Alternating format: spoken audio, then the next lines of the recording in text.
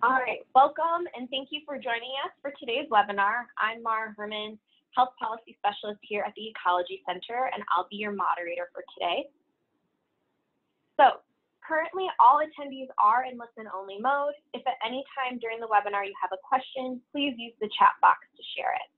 After today's presentation, we'll have time for questions. And please note today's webinar is being recorded and materials from the presentations will be available tomorrow. So after today's webinar, you should be able to identify chemicals of concern in Michigan fish and adverse health impacts related to consuming fish with higher chemical levels. And we're lucky enough to be joined by Carolyn Koch this afternoon. Carolyn is the Community Engagement Coordinator for the Michigan Department of Health and Human Services statewide Eat Safe Fish program. She works with local, state, and federal agencies to expand the health education and outreach to increase awareness among residents regarding contaminants in fish. Carolyn has a master's in public health from State University of New York Downstate School of Public Health, concentrating in community health sciences, urban and immigrant health.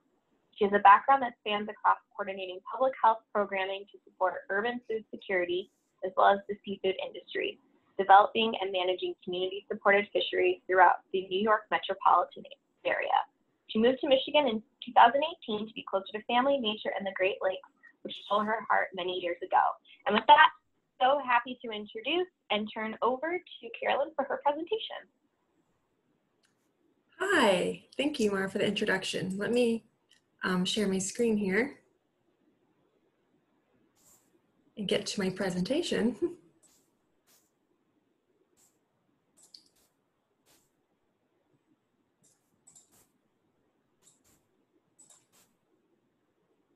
Thank you. Thanks for that, for waiting. Thank you for the introduction, Mara. So Eat Safe Fish is the branded name for the Michigan Fish Consumption Advisory Program. It is part of the Environmental Health Division of, at MDHHS. The program evaluates levels of chemicals in Michigan sport caught fish, then it issues those health advisories. And where I come into play is I work with our toxicologist to communicate those health-based information to the public so we all can have a better knowledge and to make informed decisions when choosing fish to eat. So there are, in my opinion, many reasons to eat fish. In general, eating fish supports numerous nutritional needs, such as it's a lean source of protein, low in saturated fat. I'm sure you've heard that some fish are very high in omega-3 fatty acids, and that supports reduction in inflammation and lowering of blood pressure. It's also great for babies as it facilitates brain development. And if you are a pregnant woman or are breastfeeding, you can pass along all of those nutritional benefits to your baby in utero or through your breast milk. So choosing fish higher in omega-3s such as wild salmon or sardines or Great Lakes trout is good for that. Also, catching, preparing, and eating fish boasts economic benefits. Subsistence fishing, a real survival mechanism to feed yourself, your family, and community if you need. Locally caught fish can also be a sustainable choice. With pole caught fish, there's a low negative impact to the environment opposed to, for example, trawling, which can damage the flora habitat and pick up non-targeted species in its path. And then finally, for some groups, fishing and eating fish is part of a cultural, traditional, and religious act. So it can boast and pass down ecological knowledge, customs, traditions, really cultural flourishing around harvesting and preparing and eating fish. And then I would like to add that fishing can be fun and perhaps therapeutic for some. And we live in Michigan, so there's plenty of opportunity for fishing. So you know of the many benefits of eating fish. However, there are some risks to consider. And it really is like a fine dance. While we encourage eating fish because of all those benefits, we also address the health risk and then balance the two. Risks come from chemicals found in the environment, which end up in our aquatic ecosystems, fish. And it's not new. Chemicals in our water bodies have been around for quite a while. So I'll touch base on the chemical list here, but only some are more prevalent in Michigan, and which trigger our fish advisories these days. But the history of our advisory program really starts in the late 60s, early 70s, with mercury from the coal industry being the first advisory issued in 1970. I believe it was in the late 60s that there was a known presence of the chemical and the health risk, so therefore a fish advisory was issued. Following mercury in the 1970s was PCBs in DDT. PCBs found in hydraulic oils used in electrical equipment like transformers, and that was banned in the 1970s. And then DDT is one of the first modern insecticides, which was also banned in the 70s. Then we have dioxin and PBB. PBB is a fire retardant. It is also tied to a historic incident in Michigan from the Michigan Chemical Up Company. Then we have dioxin, which is created when chlorine chemicals are used and can be released through industrial incineration practices, also poorly managed waste sites, and then intentional dumping. Toxaphene. Toxaphene is another insecticide. Sometimes it was added to lakes and rivers to kill unwanted fish, and that has also been banned. I believe that was in the 90s that was banned. Selenium is a natural element for our bodies to function, but too much can be harmful, and that has come from mining practices. And then most recently, we have the PFOS, which is from a group of chemicals, PFAS. This group of chemicals are resistant to heat, water, oil, and they were used in industry that makes things like waterproof clothing, so your Gore-Tex boots or your rainproof jackets, firefighting foam, some cleaning products, and then things like your Teflon pans, Scotchgard. They're rarely used in the US today, but it is an emerging chemical, so we are testing for it more and learning more about it, but not all is uncovered yet.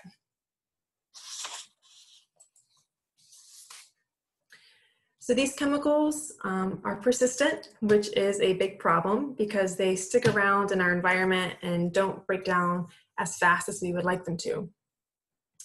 A lot of these chemicals in fish today are due to past industrial waste management practices, like in the 70s. So while some chemicals were banned from use back then, like PCBs, for example, and we now have more pollution control regulations put in place, these chemicals are still in our environment and still pose a problem now. While we're seeing about the same amount, if not more, mercury being released into our atmosphere, primarily from the coal-fired power plants around the world, which travels around the earth and lands in our water, thus adding to the amount of mercury that we're seeing in Great Lakes Basin.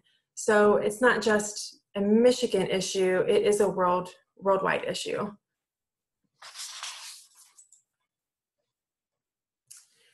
The other issues that we see in these chemicals is that they are bioaccumulative.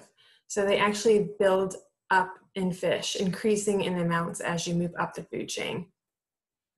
This is why older fish, larger fish, in particular fish that eat other fish, so predator fish, for example, catfish, tend to have higher amounts of these chemicals than smaller fish. So like, for example, catfish or carp would have higher amounts than panfish, like bluegill, typically.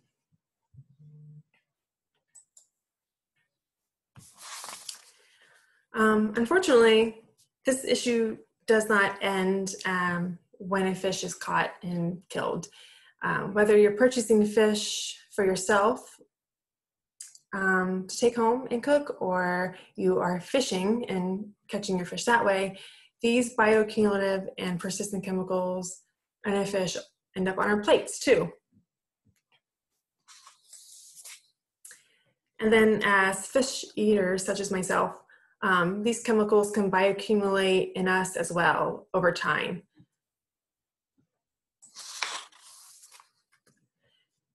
Why is this a problem?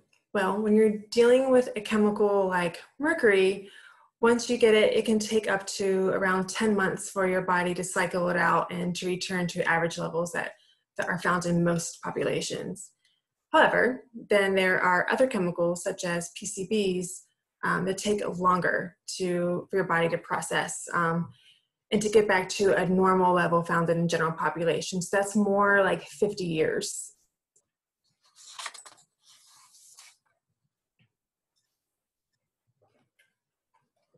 Now, exposure to these chemicals can cause various health problems, but it's really not so linear, so it's kind of complex. You will not get sick right away. You know, I won't eat my double portion of Great Lakes trout tonight and tomorrow wake up diagnosed with a disease or feeling sick. Plus, there is no way to know that present or future health issues were caused by these chemicals that we're eating in fish. So your risk of health problems is really determined by a few things. I like to use an example of lock and keys. So your DNA is like a bunch of little locks, and these chemicals carry keys. So there isn't really a good way to know which keys are going to fit in which locks and when it could possibly unlock some health issues. So the determinants are the amount of exposure, meaning how much and how often you're exposed to these chemicals. Are you choosing fish with higher or lower contamination? And then are you preparing that fish in a way that reduces some of those chemicals? And I'll get to more on that later. How often are you eating fish? Are you someone that eats fish once a year, once a month, twice a week, every day, every meal? And then how much are you eating? Is it the whole fish that you're eating, or is your 8-ounce portion really close, more like 13 ounces?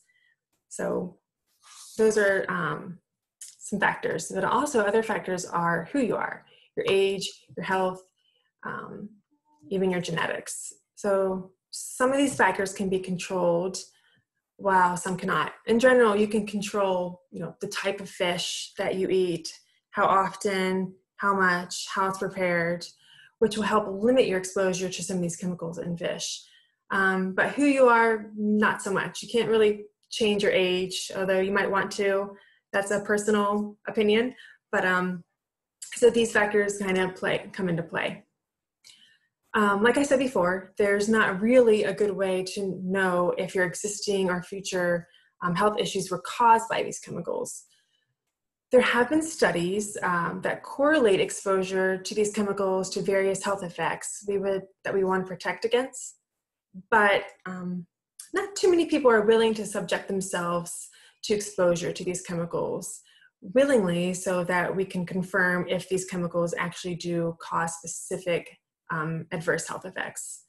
So what we can do is rely on the best science that is available and then go from there.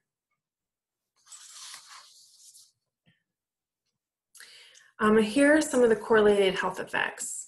This is just an overview of health effects to the common chemicals found in Michigan today. There are other chemicals mentioned, like the ones at the beginning of the presentation, and they all can be found in our Eat Safe Fish guides in detail. So you will notice some of the health effects span across chemical categories such as harm to the brain development or thyroid functions, fertility issues. We used to worry about mercury primarily for children and pregnant women, but new studies have shown that it can actually affect heart function. So we expanded the guidelines to cover anyone with a heart.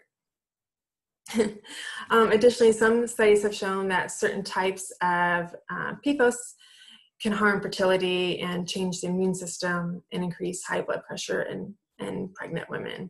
And again, it's not that I will wake up with cancer the next day after I eat too much fish, but these are things that can develop in your body over time.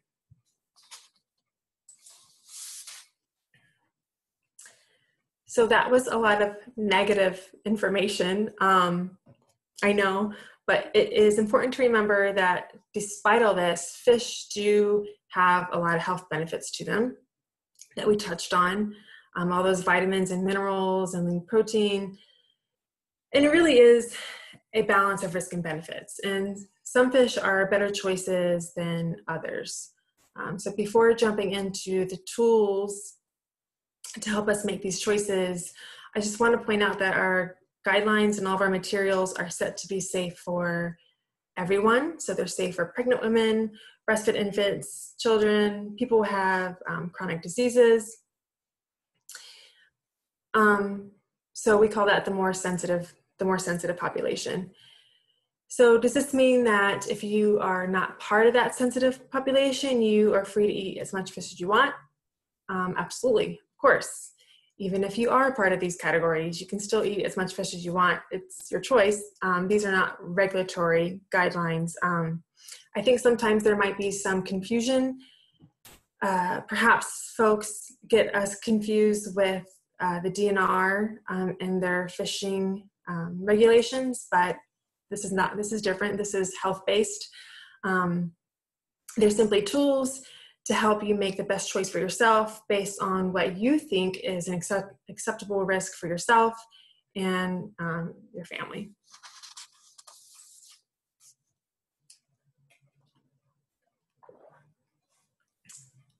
With that in mind, our audience for fish consumption guidelines are people who eat a lot of fish, like me, people who don't eat a lot of fish but live in historically contaminated areas, such as this photo here. This photo, I don't think you can see the town name because of the camera, but it is St. Louis, and this is the Pine River that runs through the area. It is an area of pretty harsh legacy contamination, DDT, so this portion of the river is do not eat. People who have pre-existing health conditions or are pregnant, planning to have kids in the near future, and this actually affects men too because there are fertility issues associated with some of these chemicals. Breastfed infants, and then of course kids themselves. So I took this photo. I put this photo in here because I think it's important. This photo, like I said, this is St. Louis, and this is the Pine River. And every summer, the community puts on a fishing derby for kids to enjoy. And there are a lot of prizes, free prizes, and then there's lots of food. It's free. So while this community is still impacted by this legacy contamination, they still value this natural resource, and this resource still brings them together to enjoy and to have that connectivity. So I think it's just important that they do that. Unfortunately, they weren't able to do it this year due to social distancing, but hopefully next year it can get back to normal. And I should note that they do not eat the fish that they catch. They just weigh them and measure them and then throw them back. So as I mentioned, we have a variety of tools to make it easy for people to choose safer fish to eat. And I think these are fun because these are our brochures in the past to our current brochures and how they have changed. Our current brochures are the two on the right. I personally like the one in the middle, which is an older version because I like Michigan landscapes, but to each his own. So our statewide brochure, which is the blue one, covers just some basic information about fish consumption that we've gone over so far, bioaccumulative and persistent chemicals, and then ways to like clean fish to reduce chemical contamination, which we'll get into. It's really a gateway to more knowledge, and to go visit our website to learn more, or to, if you're fishing, to look at our guides. We also have our Buy Safe brochure, because we're not all anglers. Not everyone is fishing and eating their fresh local catch. So this brochure is meant for when you purchase fish from a grocery store, or when you're dining out at a restaurant and ordering fish.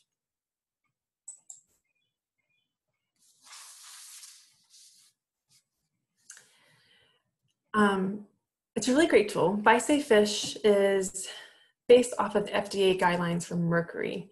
So it's just mercury based. Because mercury, like I said, is a worldwide problem, one that also affects ocean fish in addition to our freshwater fish. So what we did was using the FDA test for mercury in fish, we came up with this useful point system called Eat 8. The idea behind Eat 8 point system is that you don't want to go over 8 points a month. So a point is a serving size. For an adult, 8 ounces is usually the serving size, and that's about the size of your hand. So if you're someone like me who loves anchovies and mullet and oysters and whitefish, I'm pretty lucky because that's all in the green box, so I can eat a lot of that. I can eat twice a week from the green box for a month. However, I also really love mackerel. So if I'm going to splurge on mackerel, then that's my 8 points for the month, and then I should wait a while for my body to process that mercury, usually about a month. And you'll notice the Michigan stamp on some of these freshwater fish, like perch or whitefish. This is because it's guiding you to look at our Eat Safe Fish guides rather than this. If you're purchasing locally caught fish from a store, so for example, I buy whitefish and Great Lakes trout at the farmer's market on most weekends. So I would look at our guidelines for Lake Michigan rather than use this, because I know those fish were caught out of Lake Michigan.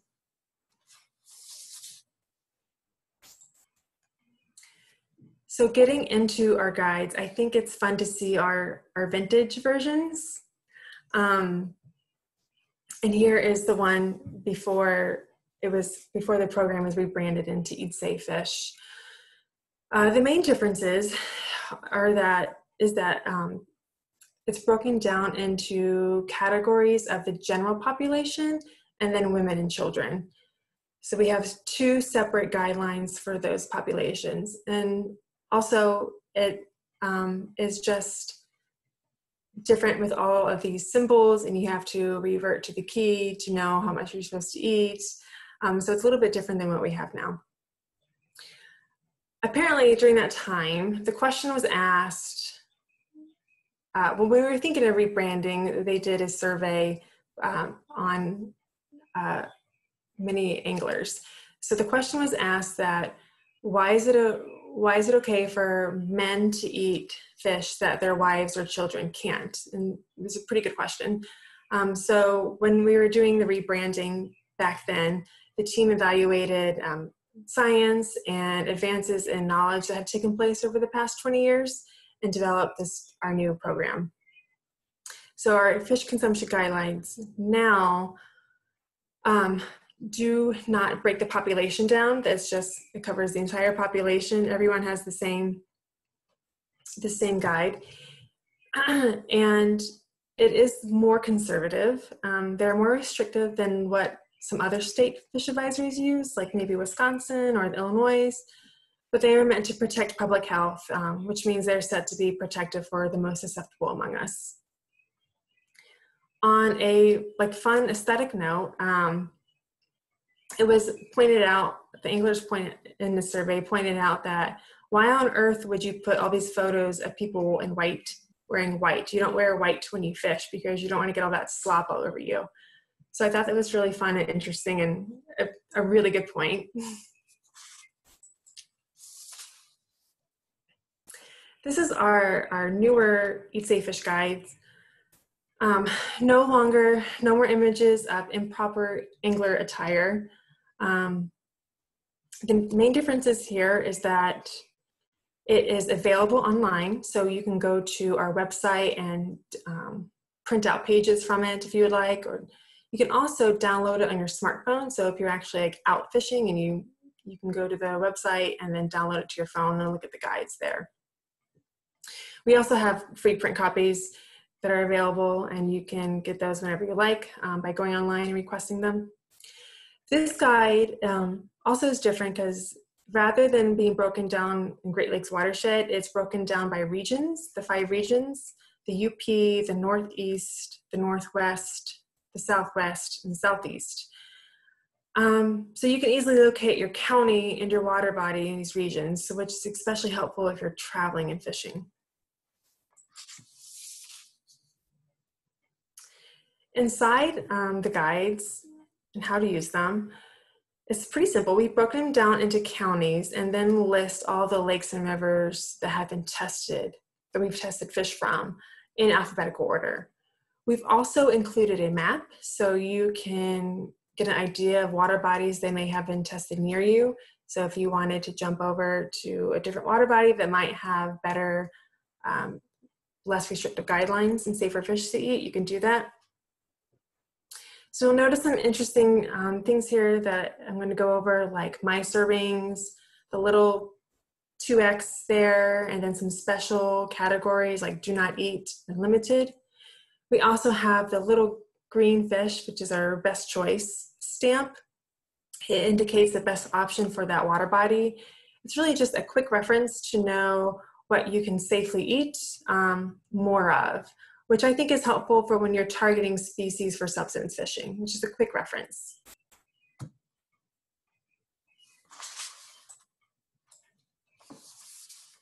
Okay, so the first is my serving. My serving is based on body weight. A lot of people use the term meals in other guides, but the problem with that is that it can mean wildly different things to different people. So we created the My Serving to help give an estimate that what you're actually eating. Again, it's based on body weight, so you can customize your My Serving using the chart over here in your own body weight. But on average, for a quick reference, for an adult, a serving will be about 8 ounces of fish. And again, for a quick reference, you can use your hand. 8 ounces of fish is about the size of your hand for an adult. And then for kids, we say around 4 ounces of fish would be the size of the palm of your hand of an adult.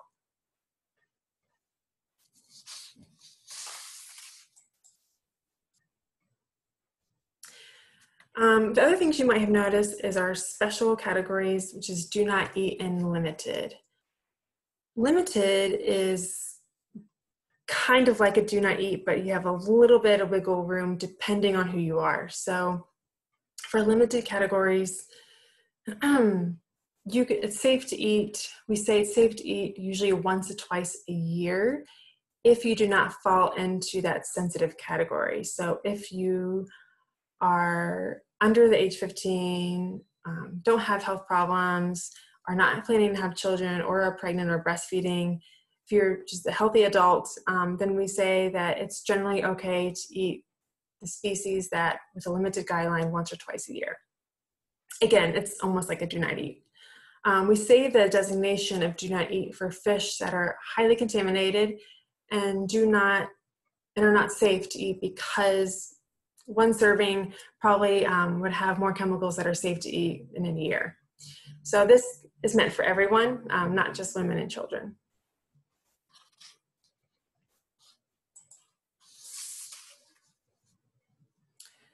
Our other tool we have is this little 2X symbol. And this is my favorite one because that means you could eat more fish if you follow certain methods, which are our 3C's methods. So if you see in a guide a species with the 2X, that means that if you follow specific cleaning and cooking methods that reduce the fat, you can double your fish portion. So instead of 1 serving per month, you can have 2 servings per month. So these are designated for PCBs and PCBs and dioxins, because those chemicals tend to hide in the fat of fish. So when you're cleaning your fish, if you remove the fat, which typically means removing the belly fat, and if you remove the skin, and then you cook it in a way that the fat is dripping away, so grilling and broiling are the best methods for that, you're reducing the amount of chemicals in that fish. If you are a crispy skin person like me, and you don't typically remove the skin and don't want to, you can also poke holes in the fish. It sounds kind of weird, but you can poke holes in the fish, so then there's more opportunity for the fat to be released. By doing this, you can reduce the chemicals contamination by around half, and that's why you can increase your fish consumption on species with the 2X. Now, this doesn't apply to limited or do not eat categories. It also doesn't apply to mercury or PFAS, because those chemicals are throughout the entire fillet of the fish, not just the fat.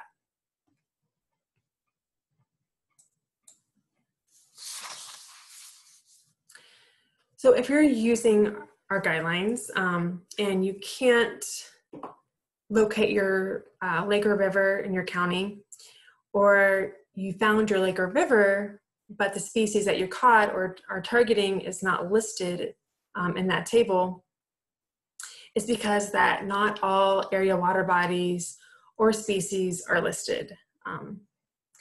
Michigan is blessed with an abundance of fresh water and fish, so we can't possibly test them all every year. This is why we publish a general statewide guideline for areas and species that haven't been tested. This is also found in our guide. So these general guidelines are based off of what essentially statewide averages of mercury and sometimes PCBs. Because mercury, we know that mercury is a worldwide issue. It's in our air, it's in our rain. Therefore, all lakes and rivers in Michigan and the US and the world are going to have some amount of mercury in them. The estimate in our statewide guidelines are a little bit conservative. There are lakes and rivers where we've tested fish fillets and found that you can eat more, but since we aren't 100% sure about all the places, we took the general average, which tends to be a little bit more conservative.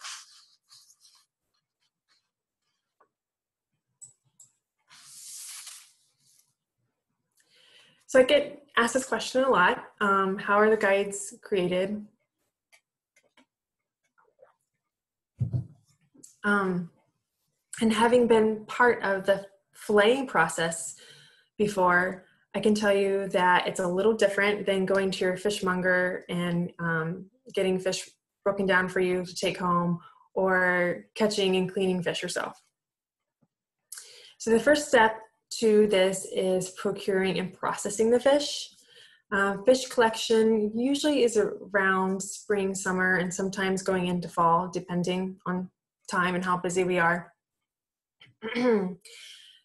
So first, MDHHS partners with Michigan Department of Environment, Great Lakes and Energy, EGLE, and Michigan Department of Natural Resources, the DNR, to have fish collected for testing. The toxicologists will request certain types of fish or certain types of species from a variety of water bodies.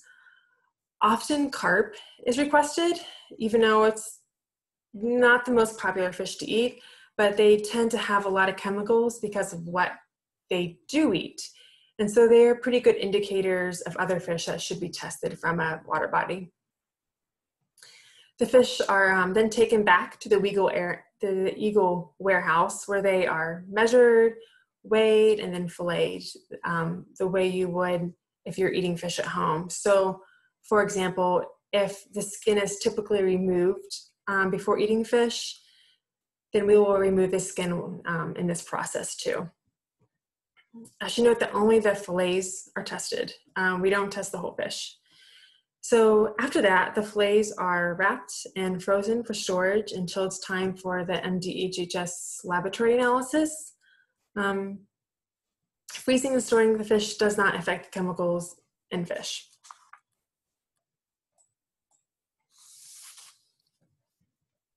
So the second step is a lab analysis, and this usually happens during the winter. So for this process, each fillet is ground down to like fish meal, which is that picture on the left with the jars. And each fillet is ground down individually and tested for a lot of different bioaccumulative chemicals. Again, the most common chemicals that we find at levels that are high enough to trigger an advisory are mercury, dioxins, PCBs, and now PFAS. So we'll test for other chemicals depending on where the fish is from and what might be found in that area. So if there was a contamination event, then we know that we should probably go there and test the species.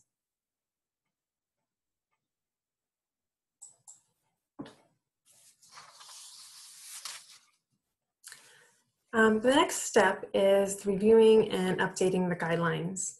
And this happens in the spring. So the whole process takes about a year, sometimes longer, depending on how busy the lab is. So in this process, the Eagle aquatic biologists and then our toxicologists will work together to review the test results and then update the Eat Safe Fish guides with the new information. The guidelines don't generally change that much. So your favorite fishing spot won't necessarily change year to year or with each new published guideline. Since these chemicals are persistent, they're in our environment for a while, breaking down very slowly. So we don't expect much change from a year-to-year basis. We generally retest water bodies every 5 to 10 years on a rotating cycle unless a contamination event occurred. So we make very few changes to the guidelines each year. However, that has been, with PFAS, that has been changing. So we put although we only publish our guides once a year or every other year, we do put updated PFAS information on a PFAS response site and also on our website as well. So with that being said, you can always pull up our most current guides online to see if any changes have happened to your favorite fishing location. And the Eat Safe Fish Guide can still be a good source for you to choose safer fish, even if the data is a few years old.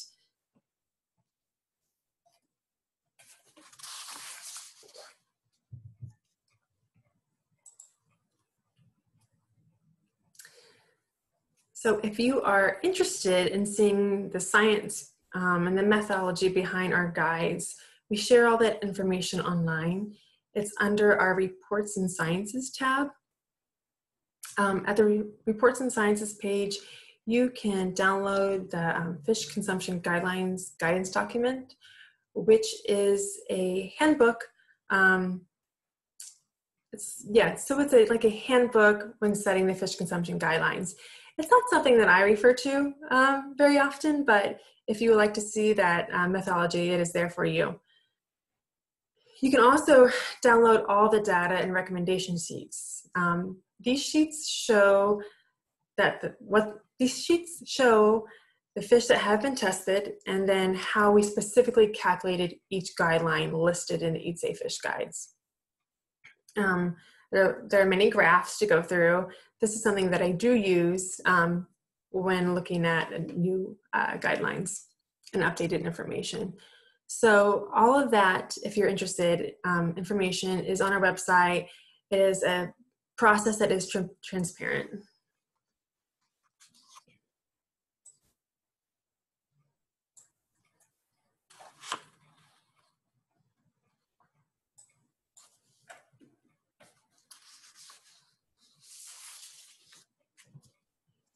So with that, again, we put out our Eat Safe Fish Guide so you know what you're eating and are aware of how much is actually recommended. It's essentially a nutritional label like you'd see at a grocery store, only that we can't put stickers on all the fish. So you can choose to use it or you can not use it, but at least you know it's there, it's available for you. And with that, feel free to reach out to me if you would like to get a guide or any of our information in the mail. If you are through your work or if you're associated, connected to any organizations or activities where you think this information would be important for your community, please, again, feel free to reach out to me. I can send out any information that you would like of our materials in any quantity and can be an in-person resource as well. My contact information is on the screen and our website's up there as well. Great. Thank you so much, Carolyn. And we have had a lot of questions already come in. And if folks have questions, please be sure to chat those out. But Carolyn, first question that folks, it's been brought up a couple of times, is asking about when you refer to a regular amount of mercury. When you were discussing regular amounts of mercury, the average level that people have in their bodies already, or what people should have, could you kind of decipher that for us? Oh, with our statewide guidelines. I see. So since mercury is a worldwide problem, it's everywhere. It's going to be in all the fish. Within this, the average level of mercury, not the average level that's already in our bodies, is the average that is found in our environment. If that makes sense. Perfect. And then we had a couple questions come through regarding the Eat 8 and the serving size for that. Was that specifically referring to 8 ounces of fish as well? Yes, I can go back to that page if you would like. Let me find out where it was.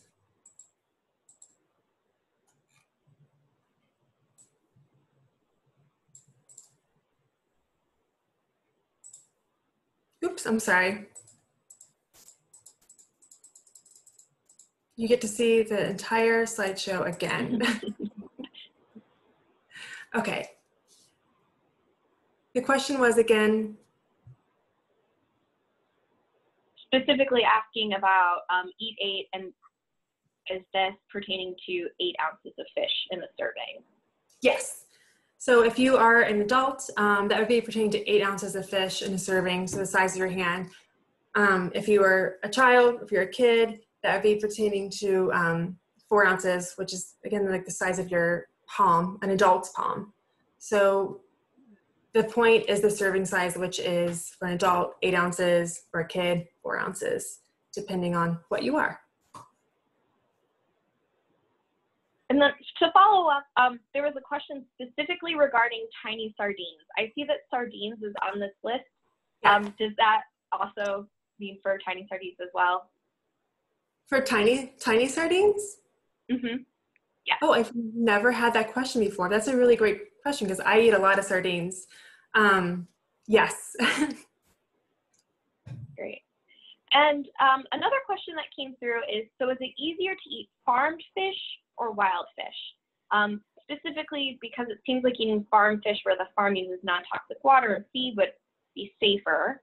And also, how do you find out information like this from other states? That is a really good question. I don't get that question very often with the farmed fish versus wild fish and contamination. So if you are, it kind of goes back to, in one way it goes back to like knowing where you're purchasing your fish from. So if you're purchasing farm fish, knowing a little bit more information about that farm, stockpiling the farm, where was the fish originally from, and then there is going to be a little bit of, I would say that if you're eating farm fish that was from a local farm in Michigan, then you could use our statewide guidelines, because we would refer to that as well, because since the water is, in a fish farm, the water is not connected to any other water bodies. We wouldn't necessarily have a problem with industrial chemicals in that point, unless there was an event that happened. So you would refer to your statewide guidelines for that, as well as private ponds.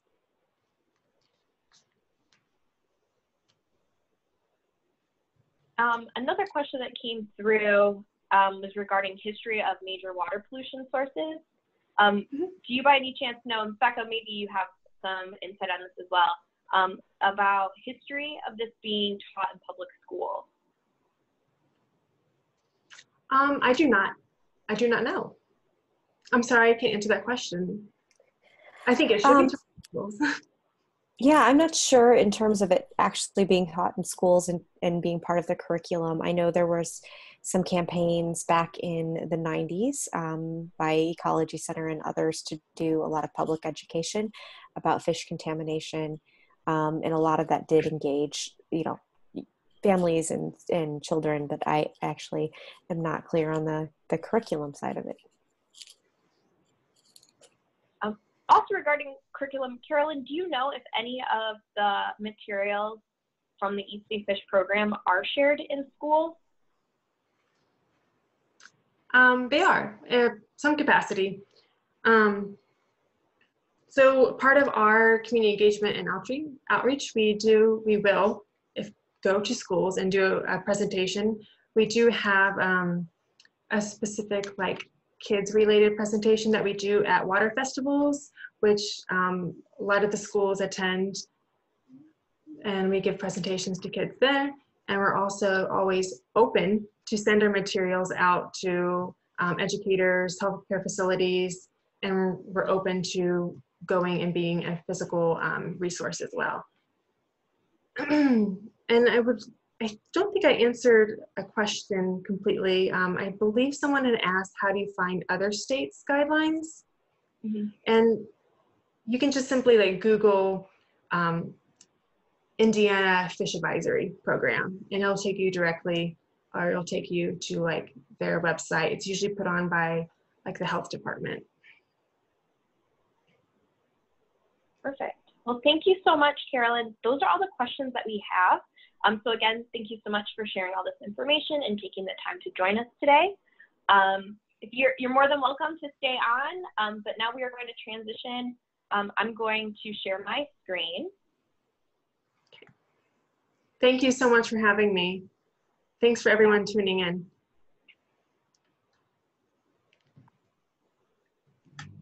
All right, so everyone should be able to see my screen now. To talk about a little bit about different actions that can be taken or are being taken here in Michigan.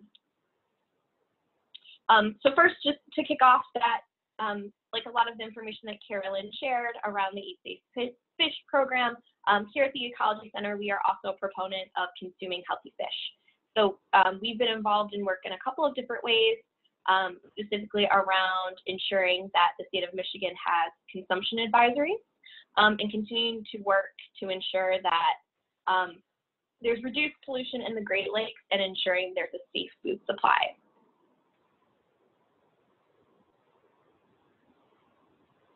One of the ways that we have done this work is around closing waste incinerators. So the Ecology Center has been involved in the work here in Michigan to help shut down 157 medical waste incinerators that were in the state. Another big campaign that the Ecology Center was a part of was the Breathe Free Detroit that helped to shut down Detroit's municipal waste incinerator. And then there's also some state level actions. I'm going to turn over to Becca to talk a little bit about the work regarding PFAS.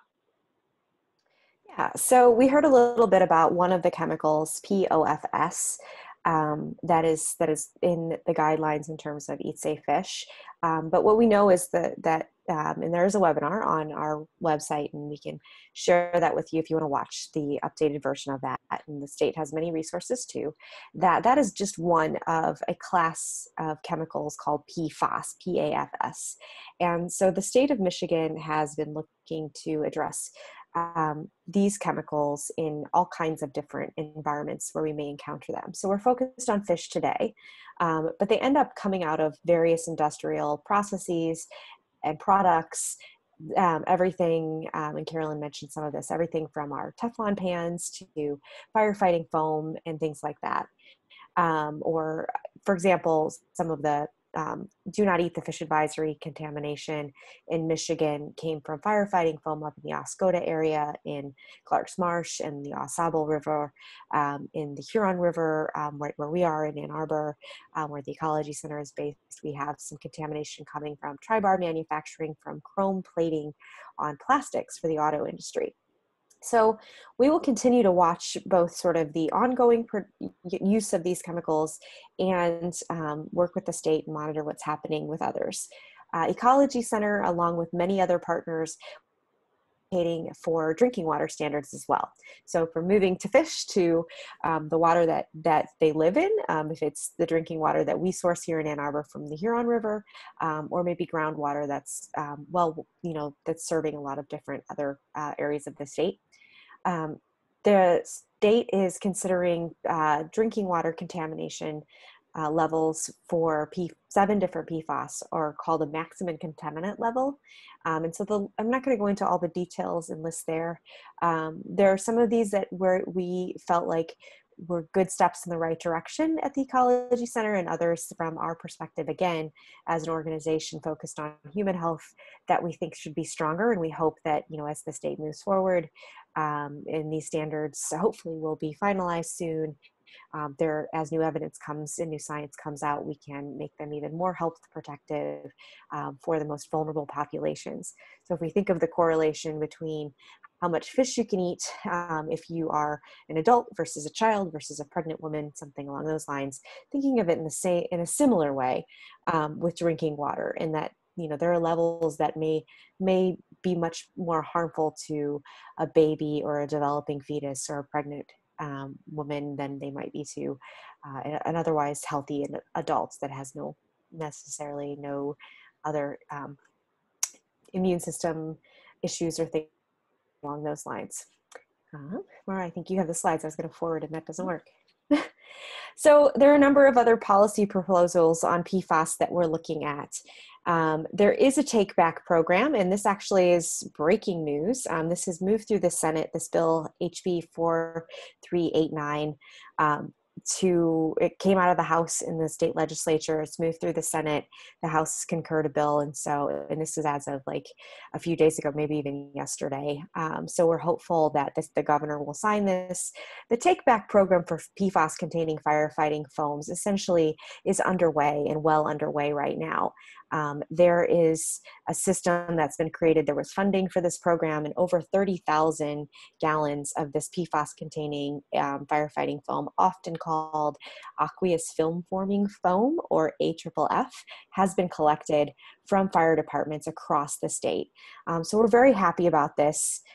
We do feel like there needs to be additional action taken to stop what remaining uses there are in PFAS containing firefighting foams.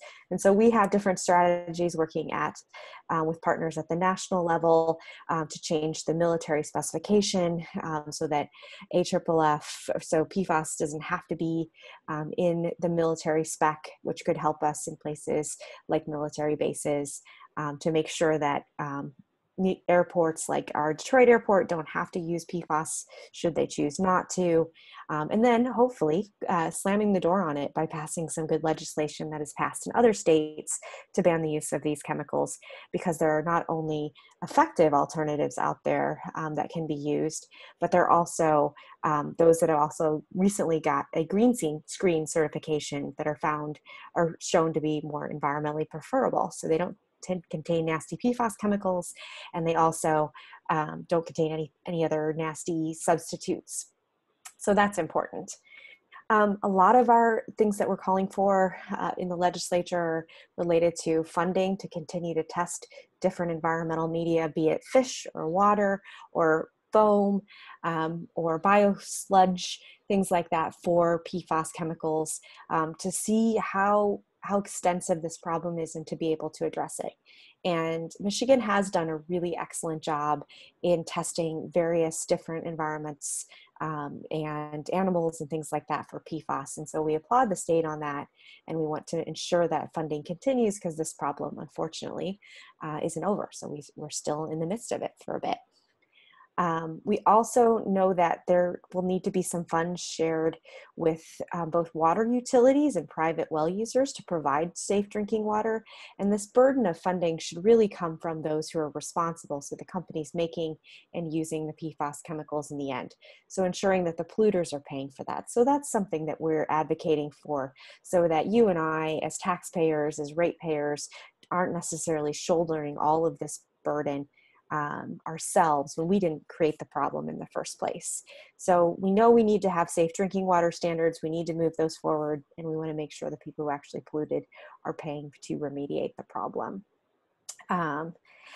One of the things that's come out of many conversations we've had with friends in impacted communities by PFAS contamination is the need to actually do medical monitoring and to follow those communities to do testing for those chemicals in their blood and their bodies over a long period of time to find out if there are any clusters, any health impacts that show up in communities that are more common than they are in the general population. So that's something else we're calling for. And then I think you can read the rest of them, but I'll pause there. Do we have another slide? Yeah, do you have yours? Sure. Yeah, and so on the other side of things, Carolyn mentioned in her presentation, mercury is a huge chemical of concern, and that coal-fired power plants are the largest contributor to mercury emissions into our air, water, and soil. So one way to ensure less mercury gets into our fish that we are consuming is to ensure that it's not being emitted at all. So one way to do that is to transition to cleaner sources of energy. So as you can see on here, Public Acts 341 and 342 were passed here in Michigan a few years ago that requires an increase to our renewable energy standard. It went from 10 to 15%, and to ensure that we are increasing our use of renewable energy and energy efficiency. That can be done through support of stronger energy legislation. So increasing use of renewable energy sources like wind and solar decreases our reliance on fossil fuels, including coal. And energy efficiency, also referred to as energy optimization or energy waste reduction, refers to steps taken to reduce energy waste. Energy efficiency benefits us all, whether it's a homeowner updating an old inefficient appliance, a hospital installing a new LED system, or adding insulation to a building. The cleanest and cheapest energy is the energy that we don't use. So with that brings us to the end of today's presentation and webinar. I will be chatting out the evaluation link. This is required for all current Health Leaders Fellows. However, we also strongly encourage all other participants to complete the survey as well, as your feedback is really valuable and helpful in us planning future meetings and events. And speaking of future meetings and events, our next series of webinars will be kicking off at the end of this summer. So we will be starting our air, climate, and energy webinar series in late August. The first webinar in that series will be covering health impacts of climate change, and we'll be joined by Jessica Wolf, U.S. Director of Climate and Health for Healthcare Without Harm. And more details will be coming about that webinar series and this webinar specifically, but for now, I am chatting out that link as well, if folks want to just be able to get that on their calendar and register. As a quick reminder, materials from today's webinar will be made available tomorrow. We'll be sending those out via email. Becca also mentioned that we do have our YouTube channel where you can go back and watch former webinars within the Toxic Chemicals and Health series. And with that, we are going to close today's webinar. Thank you so much for joining us. Take care and stay safe.